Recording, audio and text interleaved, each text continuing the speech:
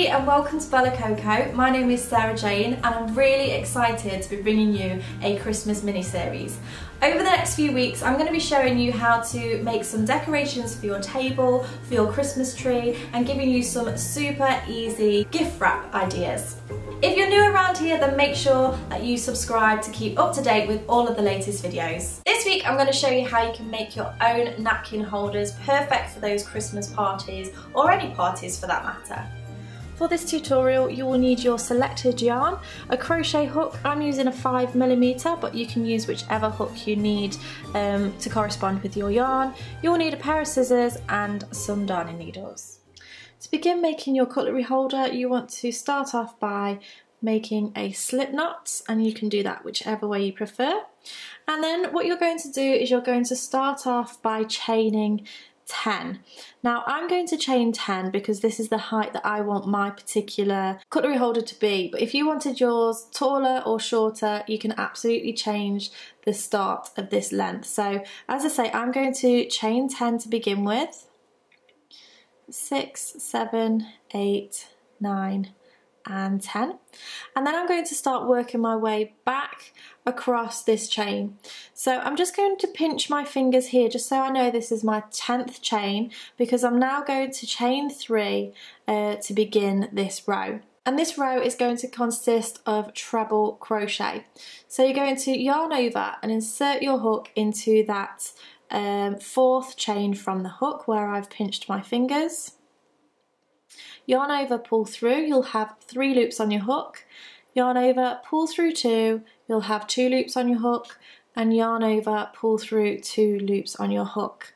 And you're going to do this in every stitch along that chain.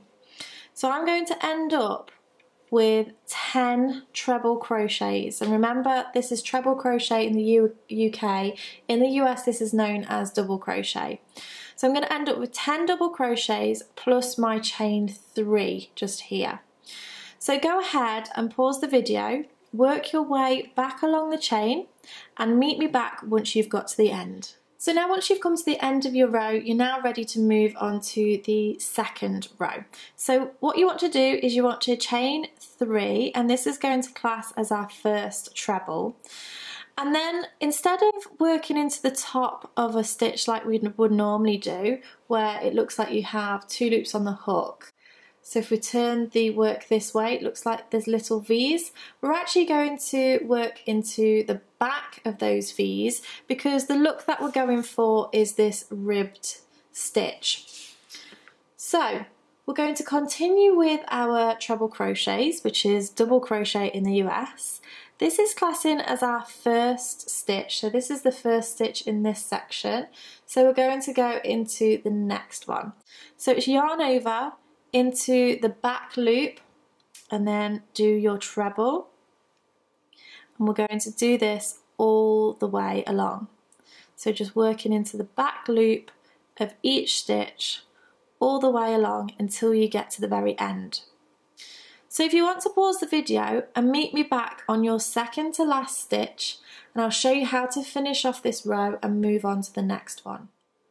So I've just worked my way to the second to last stitch, and what I'm going to do in the last stitch, which is actually the chain 3 from the previous row, is actually do my stitch as normal. So I'm going to go into that stitch catching both loops so that it just makes it a little bit more sturdy on the very edge. So that stitch might just look a little bit different to the rest of them. So now what we're going to do is just simply repeat that. So we're going to chain 3, turn the work, and then work into the back loop of the next stitch. So this is just doing the same thing, repeating the same row over and over again until you get to the length that you want.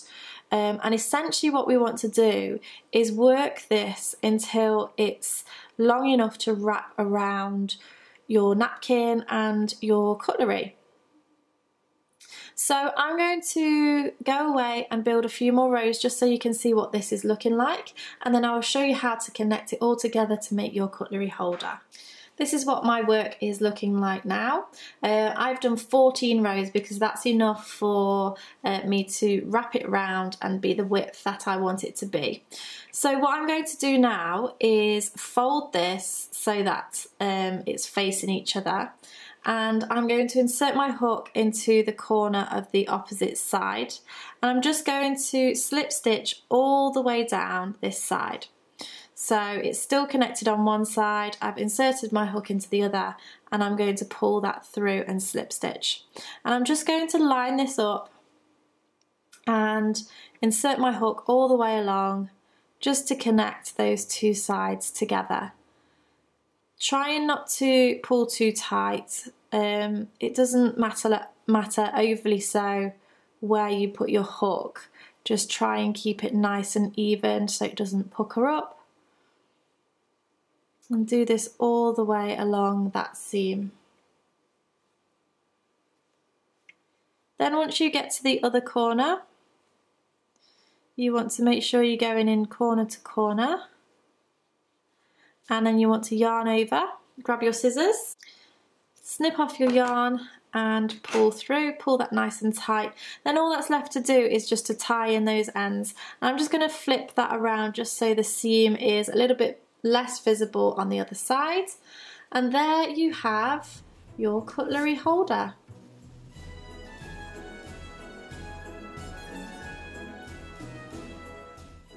So there you go, that is how you make your napkin holders, and that is the last of the Christmas mini series. I really hope that you have enjoyed following along over the last few weeks and enjoyed making your own Christmas crafts. If you like this video, make sure you give me a thumbs up, subscribe to keep up to date with any of my latest videos. Thank you so much for watching, and I shall see you again next time. Bye!